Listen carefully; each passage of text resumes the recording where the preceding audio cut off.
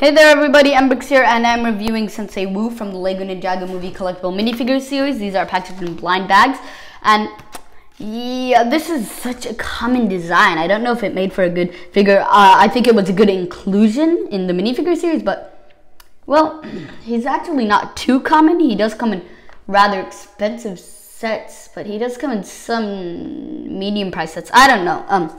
I'm just not sure. I wish, there was more exclusivity to him. He has that hat, that nice beard piece, and you can take the face off to see some more printing. There's no print under that piece, which, I don't like the skirt pieces. I'd rather have them printed, but he does have the sandals printed and side arm printing and a little logo design right there, but there's not much to this figure.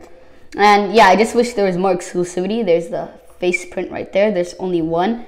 So yeah, again, you can get him on other sets. I think cmfs should be really extra special, but he does have this accessory, which is just great.